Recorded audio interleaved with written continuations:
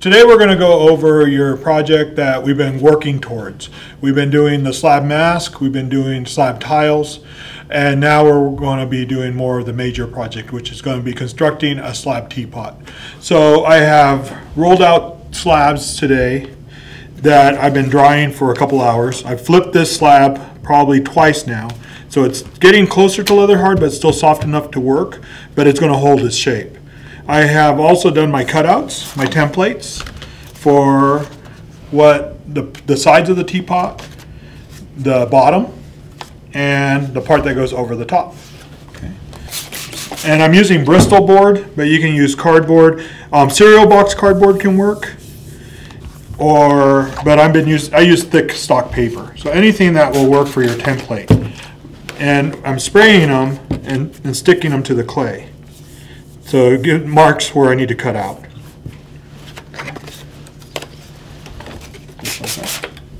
And then I couldn't fit all the parts on this one slab, so I have a smaller slab that I'll do the bottom on. The next step is doing all the cutouts. So you want to just cut around your templates. Save the extra little pieces because you can use them for sculpting or adding for your sprigging on your pieces.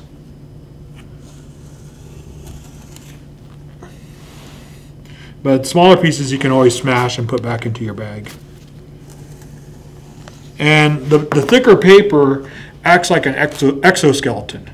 So it helps keep the shape straight. We've been talking about how slabs like to curl up on you. So I use the paper as an exoskeleton like you see on the outside of a bug, is to give that strength. It's a hard shell. Later on I'll peel the paper. So I just cut each of the sections I need. Then it's all putting it together.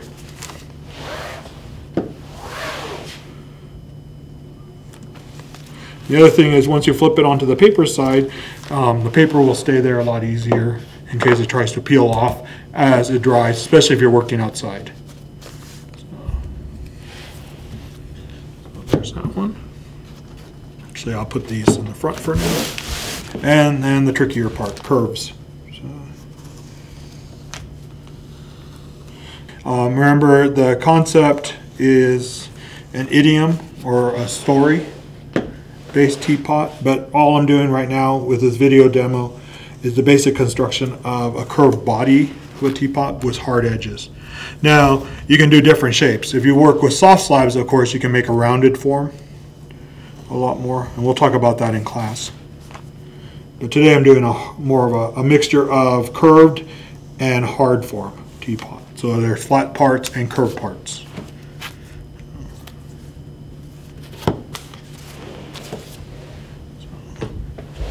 And actually, when I do this, and I'm double checking, the template's technically on the wrong side, but that's not a big deal because I'll probably peel it. I normally peel off the template off the last part. So now what I've gotten is a board to put the base on, and I'm going to start cutting and putting everything together. I also have grabbed one of our paddles because I'm going to paddle things together for more reinforced and more strength, especially when it's hard slabs versus soft slabs for construction. So I'm cutting bevels. I'm using the edge of the table and using my fiddling knife, and I'm cutting 45-degree angles. And so you can see that it's a bevel. So when I attach it to the bottom, that locks it into together rather than flat on flat. It's a lot stronger, just like when you did your coil slab construction. I wanted to show this on video because it's a curve. So what I'm going to do is take my fiddling knife, hold it like I normally do by the notch, like a pencil, because I have more control, and then I'm turning the curve around the table to cut the bevel. And then you'll start noticing I'm saving the pieces, and I'll explain in a little bit about reinforcing. So now that one's cut just like this one. So they both now have their bevels. So now I have three of the pieces cut. Now I got to do the top part.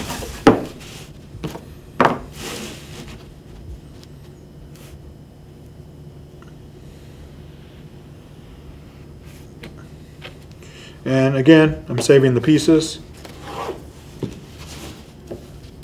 And normally, just myself, I always cut the long pieces first. And sometimes they fall on the ground, and I don't worry about them if they do that until a little bit later, then I pick them up. So now that all 4 parts are beveled, now everything from here is back to the usual that we've been doing. So it's slipping and scoring. So the bottom's already been scored. So now I'm going to take this piece, and because I have the paper on it and it's already been drying for a little while, it is holding its shape now. It's getting close to leather hard. So put my slip in. Like normal, I'm hearing that popping sound as the slip's going into the cracks. Then I'm going to turn this way so you can see. I'm going to push this in the base and in the wall into each other really hard. And you'll see that the slip is squirting out like I've been telling you when we do our sprigging. It's very similar. You want to see a little bit of slip come out. Then I'm going to paint a little bit of slip here, and I'm going to reinforce that. So these bevels that I was cutting, I'm not going to worry about slipping and scoring this part because this part's still wet. And I'm going to use this as a reinforcing joiner inside the teapot. And I'm using my hand pressure to push it on there so it doesn't come loose. So there's one side of it. Now I'm going to go ahead and do the other side.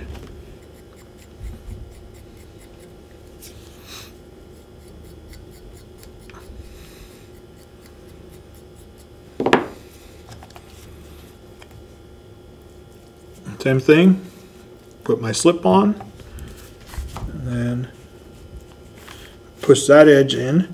And at this point, in case you're curious about additional things that you can make with this technique, right now I've made what I always tell students: if you ever need to make a sculptural object to hold your mail or napkins, you got this slotted piece of clay that you could make a napkin holder one day if you really want to. Then you would learn if it can stay standing in the firing or not.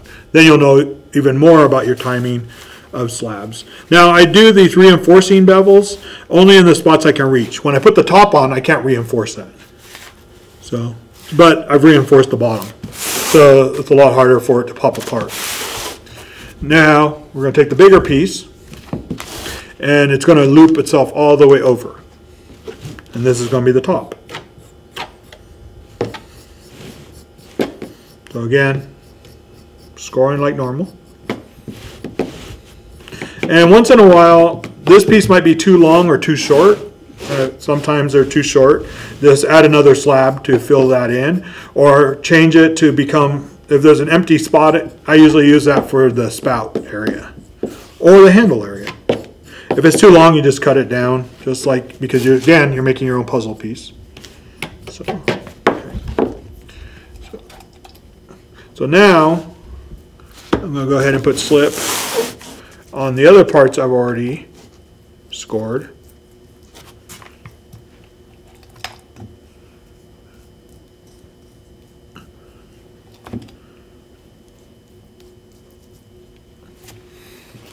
Then I'm going to push the first edge, and at this point I start adjusting the sides to make sure that they're not too wide as I go, or too enclosed.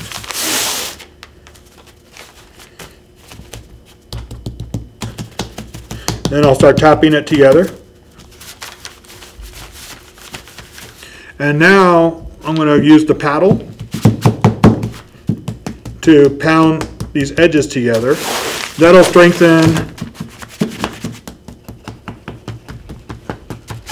the joints, the joiners of it.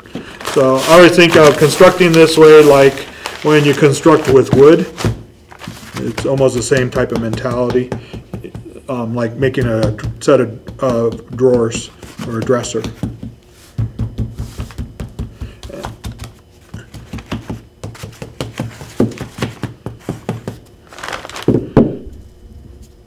And then at this point, normally once I have this constructed to this level, I usually put them away overnight, and then I'll do my more decorative elements.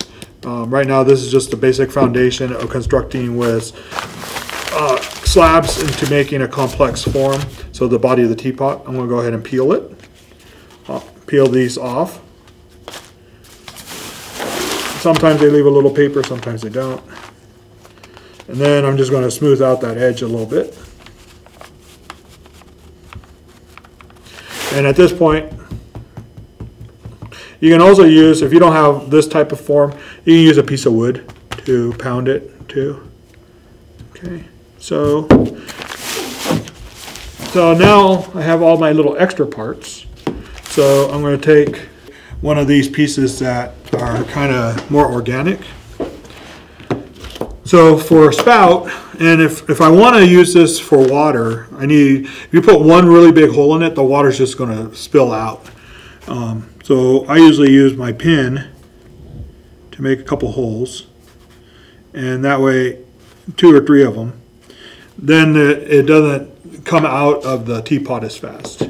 But normally, remember, your slab teapot does not have to function. It's more of a decorative concept of a slab construction referencing the parts of a teapot. Now I'm taking this piece and I'm going to cut it into a trapezoid shape, which means one side is shorter than the other with the edges that are triangles. Then I'm going to bevel them at opposite directions. Then I'm going to start curling it in my hands. And this is going to become the spout to this teapot.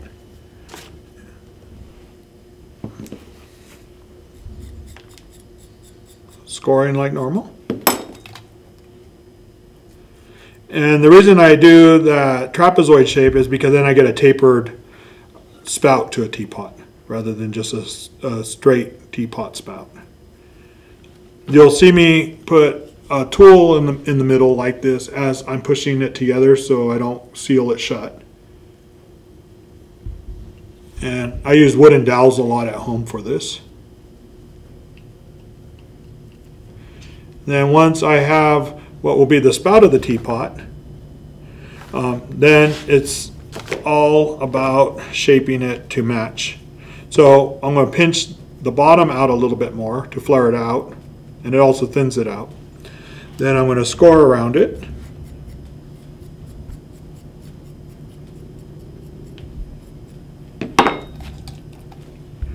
Slip like normal. I'm going to push there so I know, like you've seen me do in the video, this shows me where I need to score on my teapot. And you'll see that it wraps around the 2 holes I made because I'm going to go ahead and make this functional. Score this together. Add a little bit more slip. Now later on I'll work on fixing this if I'm worried about it popping off when I open this up a little bit more. So you just want to push it on there. Remember, this slab is already kind of stiff, so you can just push it on there and then work the outer edge. Now later on I'll sculpt this. You guys will probably see the example of it. I'll probably sculpt it, this part, texture it or sculpt it. Now, I normally, for this shape and this type of spout, I'll make it look like a tree, a chopped down tree, where it's the stump of a tree as part of the decoration. Okay, so that's on there. Okay. And the other thing to note, if you plan to put water in it, the tip of this teapot where it pours out is going to dictate the height of the water in the container. So I can fill this up to here with water right now, and it's not going to come out of the edge. If this spout was pointed this way, straight down, then my water level would be a lot lower. If you put it lower on the body and put it straight, then you have even less water. Okay, so you got to think of where you're going to put the spout if it's going to be functional. Remember, for your concept of the slab teapot, it does not have to function. It just has to have the components of the teapot. Right now, we have the body and we have the spout. Next, I'm going to go ahead and make a strap handle. So I'm going to take another piece of this slab that I have leftovers of, and I'm going to cut an angle here and then curl it, and this will become a slab handle that I'll put onto the piece. And you can cut this at different sizes to make it smaller or larger. It's, you know, remember, reference of a handle. Since I'm demonstrating this, I'm going ahead and make it more functional. So I'm going to make sure the handle's big enough so I can at least fit 2 fingers through it to pour out of. So I'm going to score this together. Slip. You can also put these types of handles over the top, and you might have seen teapot pictures like that too. But I'm going to go ahead and put it to the side, or on the back side of it. So like that. Again, marking where I need to score.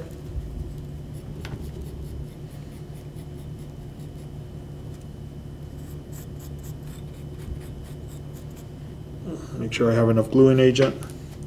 And since the body of the teapot's stiff, I can push against it to make sure this handle's really on there. One thing that's been coming up in the last 2 weeks is people have been talking about surface cracks on their clay. So this handle has a little bit of a surface crack. We'll see if we can get it on the video.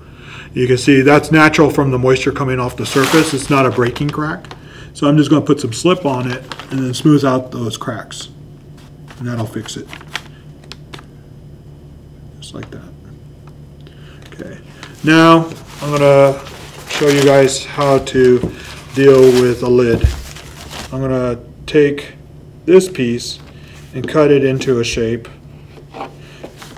That's going to be how I pick up the handle. So I'm going to add this.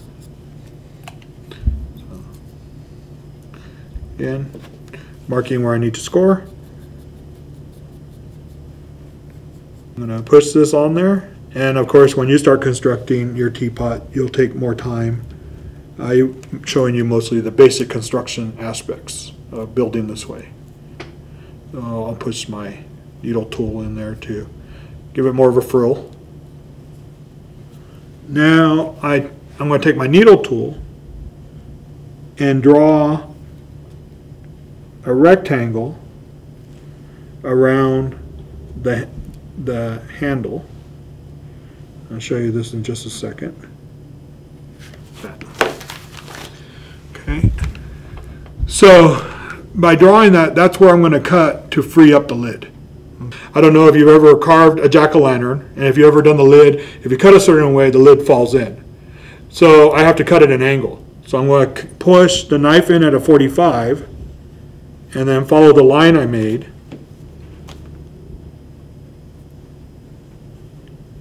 And free up the lid by cutting a bevel 45.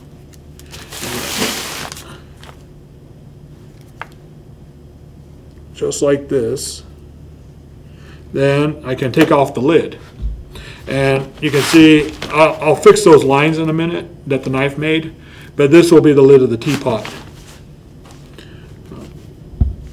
You can use the sculpting tool, or I use the edge of the needle tool to fix my lines. So I'll go ahead and use the needle tool because that's what I usually use. And I'll smooth out the edges so they're not sharp. Then I'll smooth out these edges a little bit more later. Right now this is a little too wet for that. And then to make sure the lid does not get stuck to the piece, whoops, I'll take a paper towel or the blue shop towel, and I'll put this away like this. Okay. Now from here I can start adding my sprigging. So let's go ahead and give this teapot a little bit more character. Since I decided to go with like a chicken look with the top, might as well go all the way with the chicken look. So we're going to give it some eyes, and then I'll carve a line into that. Yeah. So, but once you got the body and the construction of any of your teapot shapes, once you have the construction down, then it becomes just decoration and what you want it to look like. And so now I have some of my sculptural elements put in. I'm just going to run my needle tool like that to represent a beak. I'm probably going to add more clay down here to look like grass. So like the chicken's hiding in the grass. Maybe cut some circles and make some eggs on one side, and then I'll turn this into more feathers and make it into a real caricature looking teapot. Okay, but that's the basics on how to start sculpting a slab constructed teapot.